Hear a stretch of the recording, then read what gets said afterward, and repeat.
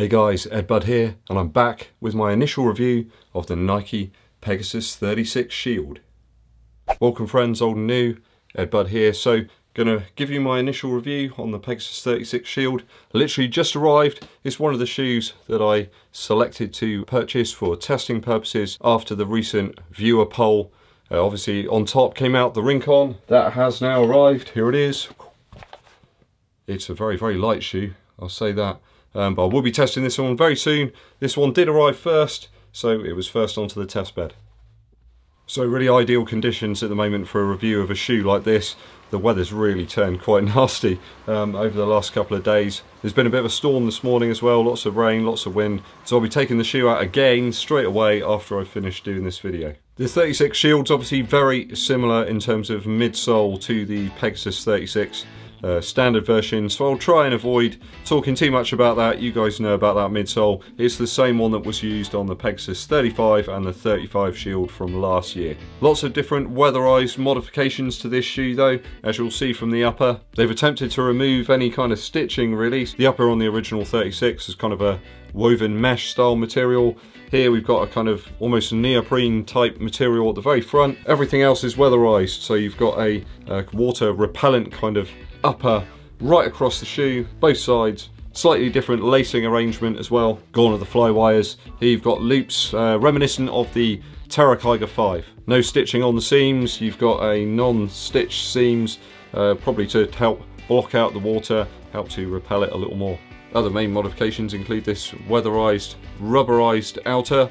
So it's a very similar pattern to that on the Pegasus 36 standard version. What I would say is that though, the perforated sections here on the outsole certainly are slightly thinner but longer than that on the Pegasus 36. There is quite a difference there, whether that's with a sort of weatherized traction in mind, I don't know. It could just be some sort of weird production issue, but certainly on closer inspection, the ones on the 36 Shield are longer and thinner. I think one caveat to this shoe, certainly in terms of the outsole, is that I'm getting loads and loads of debris, small rocks and things getting wedged into the perforations here. I mean, it's not a major issue, but I think over time, you know, you're gonna have to spend a bit of time with a toothpick or something, getting all these pieces out. There's loads of them in there, bits of wood and twigs and rocks and stuff. I think the rubberized material perhaps just allows those in a little bit more.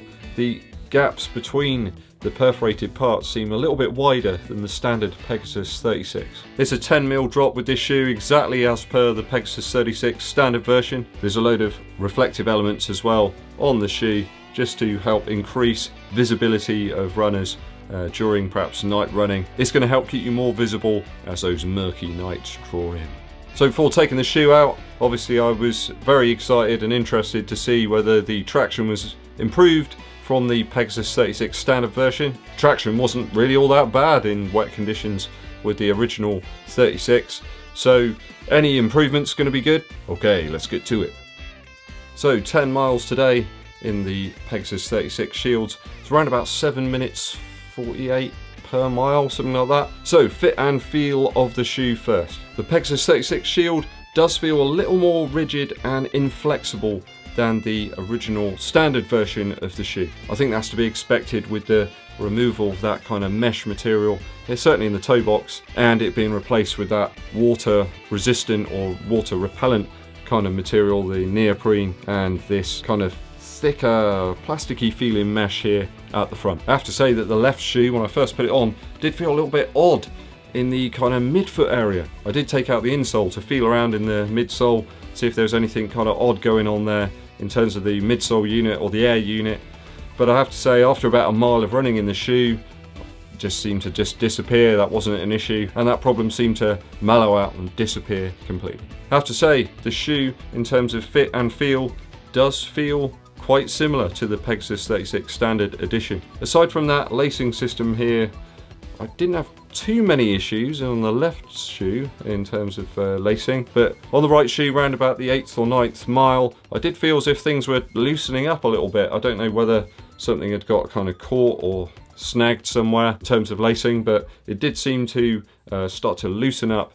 I didn't bother retying it. It wasn't that much of an issue. I completed the run without having to mess about with it again, but just something to consider. The laces that they've included here in the 36 Shield are very slightly different to the ones that you get in the standard version. In terms of the knit feels a little bit different. I'm not sure that's an intentional thing really, to further improve the shoe in terms of weatherizing, but it does seem to make a difference in terms of the grip. They did seem to stay locked in together without any issue. Obviously gone are the fly wires on either side of the shoe. They've been replaced by these loops which are very reminiscent of the Terra Kyger 5. Over the 10 miles, my feet stayed really dry. Not a lot of moisture managed to get into the shoe. What I found was I was only in this kind of neoprene type section of the shoe at the forefoot here that any water really came in. And when it did, it seemed to be able to get out quite quickly. You know, I was aiming and targeting myself at puddles and sort of leaping into them. A few kids that were going by got a real laugh out of it as well, kind of looking at me going, what the hell's he doing, you know? Why is he deliberately jumping in these puddles? Little did they know, it's because I was testing out the 36 Shield. When I got back, there was very little moisture on the socks. They weren't completely dry by any means. They certainly weren't sopping wet at all. My feet were quite dry. Talking of socks though, I did feel the need to switch socks before I went out on my initial run in these shoes. I did originally put my Stance tab socks on. They're a little thicker perhaps than some standard socks, but they were too thick for this shoe. I needed to switch down to my much thinner Nike socks. I just felt that there was almost no room here in the toe box area. It did feel really snug. Not uncomfortably, but I knew that over time that it would start to become a problem. So I want to make it very clear, I don't think you need to switch up half a size in this shoe. I think it is relatively true to size. I think it's more to do with the materials that have been switched out here, these water repellent materials that are making the shoe feel a little bit more snug, certainly in that toe box area. I A/B'd these shoes against the original Pegasus 36 standard edition, and it does certainly feel a little bit more snug. Whether that's just because the shoe is very new, but I think the Shield is a little more snug in the toe box area. So please do try the shoe out in a bricks and mortar store if you can first. Maybe take a couple of different pairs of socks along so you can see for yourself and see which size is appropriate for you. I'm not sure if it's me being overly familiar with the Asics glide rides that I've been testing out of recent time, but it did feel a little bit of a struggle in the Shields initially. The glide rides just propel you forward if you put a little bit of effort into it, but with these you've got to put a little bit of extra effort to get moving. That side, it could have just been me, but it could have also been my music selection. I did put on Radiohead's album A Moon-Shaped Pool initially, and it was a little bit too mellow and chilled out for this type of run. So I did switch it up to the Dublin-based band Fontaine's DC, their debut album, and that meant I could pick up the pace, beats per minute and that bit faster, and that helped me push through in the second section of the run. I have to say, the shoe did feel familiar to me as I was running in it. It did feel very reminiscent of the Pegasus 36, which is exactly what you'd expect really. If you're a fan of that midsole from the Peg 35 and the 36 standard version, you'll like this shoe. It will feel familiar to you, it's kind of comforting, and it does the job. I think forefoot lockdown really was pretty good with the lace loops. It did feel a little different on the forefoot than the 36 standard version, but I have to say, apart from the shoe loosening up a little bit, I experienced no pain, rubbing, heel slipping issues, anything like that. It was devoid of anything. Just an enjoyable run. Onto midsole and outsole. As I mentioned earlier, the midsole unit is the same as that used on the Pegasus 35 and the 36. It feels comfortable and responsive underfoot. That full-length Zoom Air unit, certainly very welcoming and provides a reasonable amount of cushioning.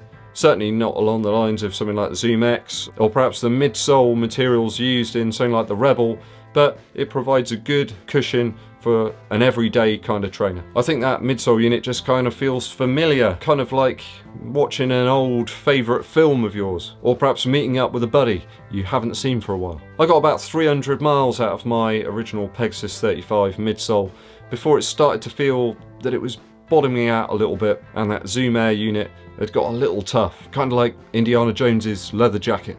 What? I think I fully expect around about that level of durability within the Pegasus 36 Shield. Traction was really great over the run, through puddles, through water, stand in water. I did feel a little slipping on some very smooth concrete slabs. It was really great in woodland areas, though thin twigs and leaf stems got caught up in the perforated sections of the outsole very quickly. So do expect your feet and shoes to look like a kid's autumn collage after a woodland run. Running on grass, no problem in these, but alas, on some very wet and soggy mud and grass, I did almost take a tumble, though I think any real road aimed shoe is going to produce similar results, so let's not be too hard on the Pegasus 36 Shield. I think if you've been using the Pegasus 36 as your everyday trainer over the last few months, then the Pegasus 36 Shield is certainly a good option for you if you want a weatherized shoe. I think as those autumn-winter conditions seem to have appeared relatively early this time round, you'll probably get some good value out of this one. It's not too ridiculously priced, so I think you're good to go. I will of course plough some more miles into the shoe, up to around about 100 or so, and then give you an update on my thoughts. Please drop your comments below, and I will endeavour to answer any questions that you may have. Please remember to subscribe, like and share to other runners. Many thanks for watching, I really do appreciate it. My name's EDDBUD, and I'll be seeing you.